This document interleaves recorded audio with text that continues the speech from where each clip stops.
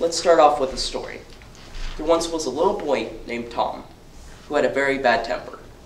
His father gave him a big bag of rusty nails and said to him, "Son, every time you lose your temper, you have to hammer one of those nails into the back of the fence."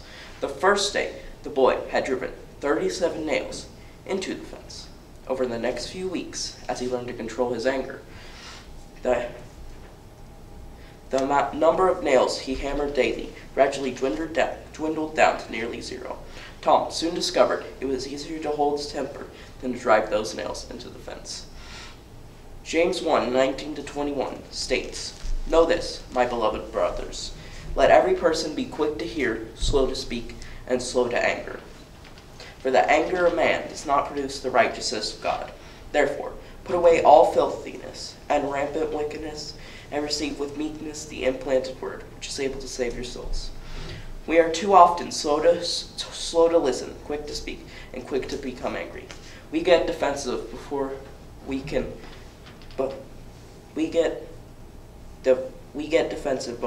even hear someone say that they're hurt.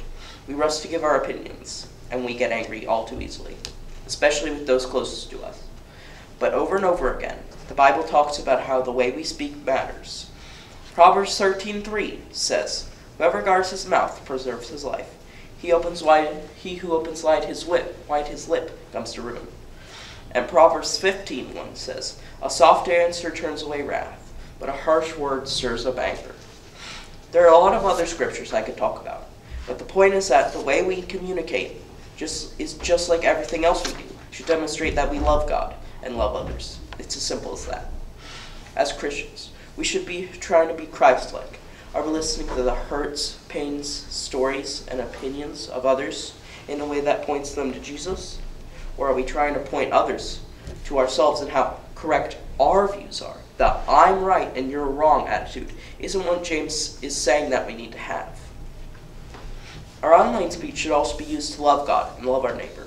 That also means that, as James calls us to do, we should be quick to listen, even online. Whether it be a video game or a chat room, follow people you disagree with, and hear them out. More often than not, you would do well to simply listen.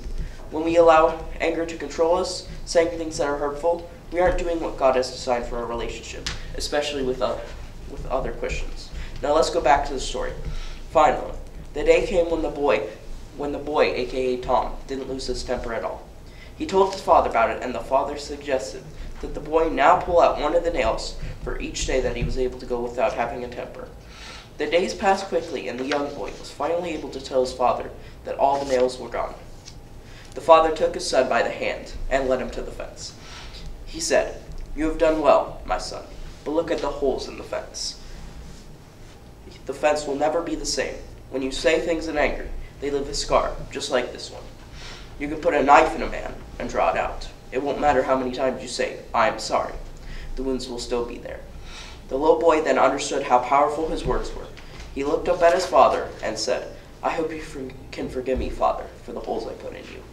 James 1:22-23 states, But be doers of the word, and not hearers only, deceiving yourselves. For if anyone is a hearer of the word and not a doer, he is like a man who looks intently at his natural face in a mirror. Some people listen to God's word so that they can argue about what they hear. Some people listen to God's word so that they can boast about what they hear. If we are going to consider ourselves Christians, then we need to take seriously that God wants us to follow him in everything we do. This is how our light shines in the midst of a dark world. Our boy learned a valuable lesson when his father showed him through the holes in that fence that angry words cause scars. Friendships can be ruined in seconds by angry words. By being quick to listen and slow to anger, we are being a doer of God's word. What do you see when you look in a mirror? A hearer or a doer?